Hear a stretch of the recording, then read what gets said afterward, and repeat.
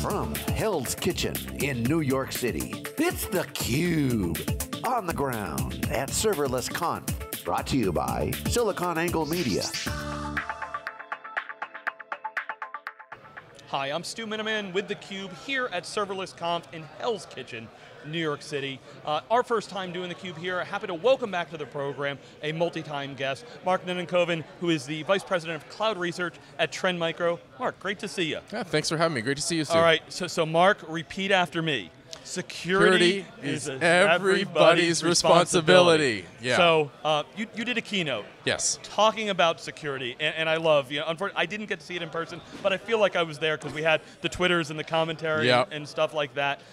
So security, it's a non-issue, right? Serverless, it's all set, like containers and everything before it, everything's secure, right? Yeah, as you know from looking at the headlines, we do security really well in the IT community, so you can sleep well at night. We don't have to worry about anything. No, unfortunately, it continues to be a challenge, and the point of the keynote yesterday was sort of give the state of the nation, how we're doing in the serverless environment, and the good news is we're doing well in security for serverless designs, but the bad news is not through any individual or purpose action. Simply by just building in these methods, we get a huge amount of security advantages, but we can do better. All right, so Mark, what can we learn? It's funny, we see these kind of repetitive things go on in the industry. It's like, oh, well, I'm going to just use SaaS. I don't need to worry about security, right? Oh, I'm going to go public cloud. They'll take care of it for me. Yeah. Now, container, serverless, it feels like we have the same trope over and over and over again, right? We do, very much so. And one of the things I called out yesterday was actually highlighting how the OWASP Top 10, which is the 10 most common vulnerabilities in web applications, have not really changed since 2010, yet we didn't have even the concept of serverless in 2010, but we're still making the same mistakes. SQL injection, still the top mistake that we've been making for the last decade. All right, so we're talking about security. Let's step back for a second. So I believe a lot of the people watching these interviews are going to be like, serverless, I don't get it. I love the Cloud Guru folks have the t-shirt, the update of the cloud one, there is no cloud, it's just, somebody else owns the computer, now it's, I forget the full thing, but it's, it's somebody else, it's somebody else's ephemeral execution environment that lasts for milliseconds, something like that. So, what, from your standpoint, you've been talking to a lot of customers, you're speaking at this conference, the what and the why of serverless. Yeah, so serverless is really that sort of, I won't say conclusion, but the logical next step of cloud, where you start to realize when you move out of your own data center where you were doing everything, and you move into the cloud and go, okay, well, half of the responsibility is on Amazon or Google or Microsoft or whoever. And then you go, well, hold on a second, why am I even managing Windows or Linux? What advantage is that to me? I make widgets or I sell shirts or whatever. And so you move up into something like containers, and you ask the same question, go, well, why am I even running those? Serverless is that last step on the current line of going, I don't have to run any of this stuff, I can just write code that's directly tied to my business. Yeah, and I like how you said it's the next step. I think back to science, and it was like when we found the atom, everybody was super excited, and then like, oh, there were protons and neutrons, and they're like, oh my gosh, and electrons and everything, and then they're like, oh, and then there's the quark and the, everything like that. So the further down we deep, but what is the value of that? So, I think, we went from the server to, virtualized environments to microservices to containers.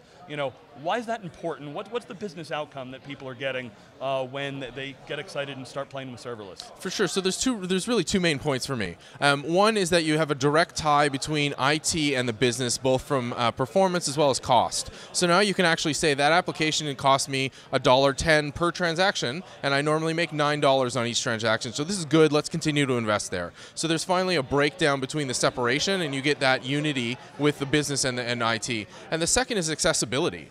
Because there's far less infrastructure and plumbing to worry about, you have people who aren't traditionally viewed as developers, more the business analysts, starting to actually write solutions that are far more directly in line with what you want to do as a business. All right, one of the things I liked seeing in the keynotes was, what can we do today and what can't we do today? So, web applications, great, IoT, things like, the Amazon button or the Amazon Alexa, all leverage that. what are some of the cool applications that you've seen, leveraging serverless today? Yeah, so a lot of cool robots. So a friend of mine, Ben Kehoe from iRobot, gave a great talk on it. A lot of their stuff leverages that, and I mean, I'm a nerd. I love robots. IoT Who doesn't like robots? Exactly, right? We welcome our robot overlords here at theCUBE. So. Absolutely. And we all, if they're listening and when they process this, thank you for your service. But yeah, it's there's a lot of great things where we're crossing out of just the digital world into the real world because we can connect these things up with the advantage of serverless. We don't have to build out a huge infrastructure. If you need smart lighting, if you need smart appliances, all of the IoT world, it's all serverless. Yeah, I'm going to bring up this word that has some weight to it. Enterprise. Yeah. So companies, we're talking. The cloud is being used for whole businesses and everything like that. Is serverless for it's web and robots and cool toys and everything like this? What are you seeing? What are the limitations, and does this become a predominant operating model in the future?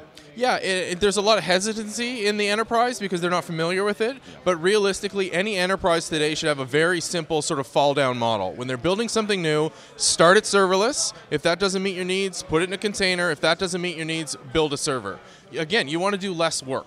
The challenge, again, is comfort level. Serverless breaks a lot of our tooling, so you need to learn a lot of stuff. But it's definitely where enterprises should be looking today if they want to get ahead. Okay, and Mark, what advice do you give to companies today as they think about security across some of these various environments? Well, you led the cheer at the start. Yeah. Security's everybody's responsibility. From a security practitioner side point of view, we've done ourselves a disservice in isolating ourselves in teams and not talking to people. We need to be educators within our organizations to help people understand what they can do. It goes all the way back to the mythical man month. It's easier to squash a bug before you ever write it rather than when it's deployed to millions of people. Same thing for security. The earlier you're on it, the more people are looking at it, the better off you're going to be. All right, Mark, want to give you the final word. Takeaways, the event isn't done, but for people that aren't familiar, where do they get started, where should they dig in for serverless? Yeah, there's a ton of great content here. So this is the 5th serverless event. A lot of the old talks are up on YouTube. A Cloud Guru has done a fantastic job pulling this community together.